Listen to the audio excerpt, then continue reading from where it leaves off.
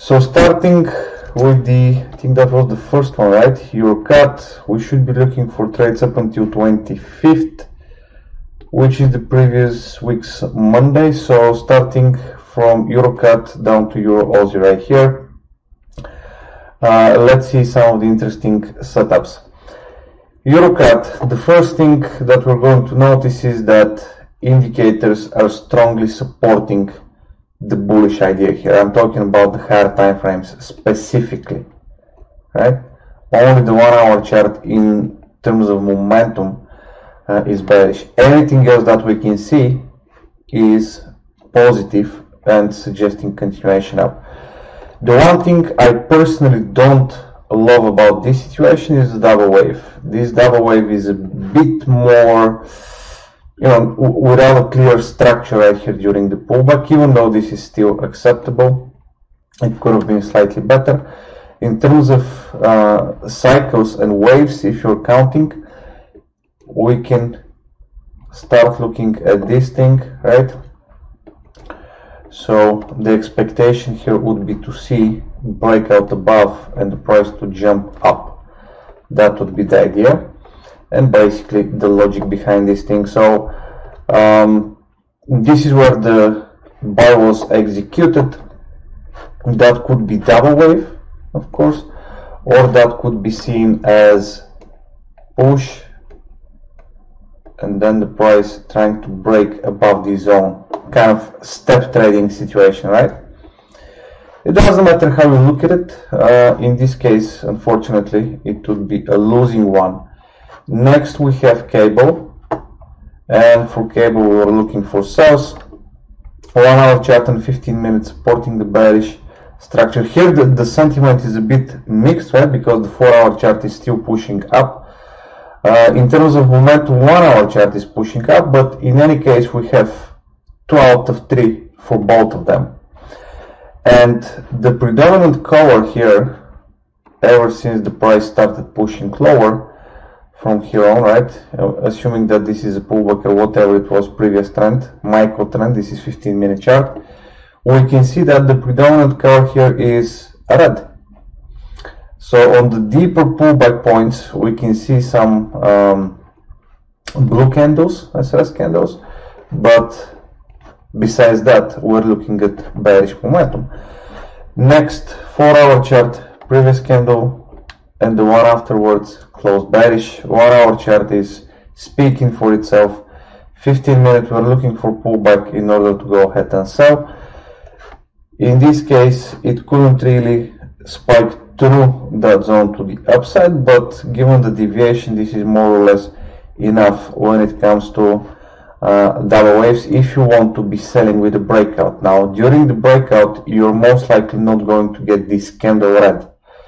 So unless the previous candle was already red, you're technically speaking not allowed to sell based on the rules, not yet, right? Now the low was also broken, and this is where the candle closed, so this was attacked almost immediately in order not to miss the momentum. And this is basically the idea behind this sell. First target, second portion of the trade closed in a break even once the price started moving back to the upside. Dollar yen, I'm not a huge fan of this one as well, and I'm gonna tell you why. Simply because if we start counting here, we might find reasons for a deeper pullback, okay? Only based on the count, that could be a bit suspicious. Now, besides that, it looks absolutely fantastic. Why? Because we can see fantastic momentum up. We can see what's happening on the indicators, right? And basically we're checking the higher time frames for bullish momentum. So far, so good. Then we need to check the levels, and in this case we got this consolidation right here, which was broken, rejected, and now the price is retesting this zone. And you can see what's happening specifically about this spike. Price is spiking, and then we're looking for possible continuation to the upside.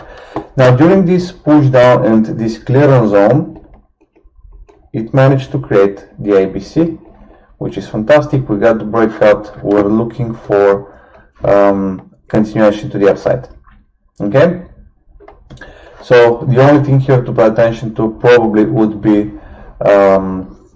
the count, but again, in this case, if you would be waiting for something like this, you would be missing on this opportunity. So as you can see, even in our team, we know and do pretty much the same thing, yet when you go back to the chart or even live sometimes, we have disagreements. I'm looking at this thing in one way, and you're looking at this thing in a completely, well, maybe not completely different way, but slightly different way. The outcome of that is yes position or no position. I'm holding or I'm not holding, right? So the idea is not to go ahead and copy, because you will never be able to copy someone else. Not me, not Vlad, not Buffett, not anyone else, right? There is always something which you're going to be missing when it comes to this.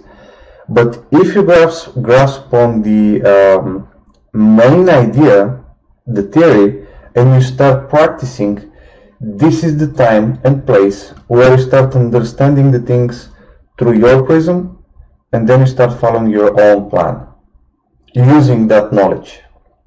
Okay, so this is a very good example about these things. Let me see what else. Aussie, this is push down, double wave up, breakout, continuation. This is a pretty classical example. Euro pound broke again. I'm not thrilled about this ABC. It is valid, I'm just not thrilled about it. Here the zone is again fantastic. Look at it. This is the previous zone. We broke. We're now giving the pullback, testing this thing, breaking below the low of ABC, the middle point of ABC, and breaking also the trend line.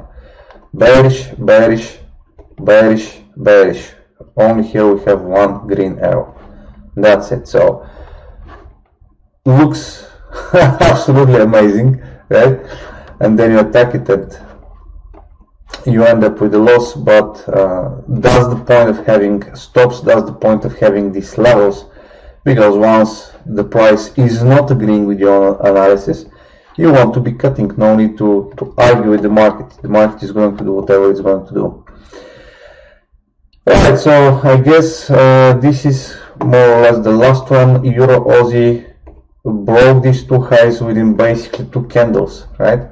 This tells us something. Again, first of all, start with the price action, guys. We're breaking trend lines, we're breaking here the highs, pull back in terms of two waves. Okay, this is where we also got the breakout. It's holding. Now this entry was a bit late, but still totally valid.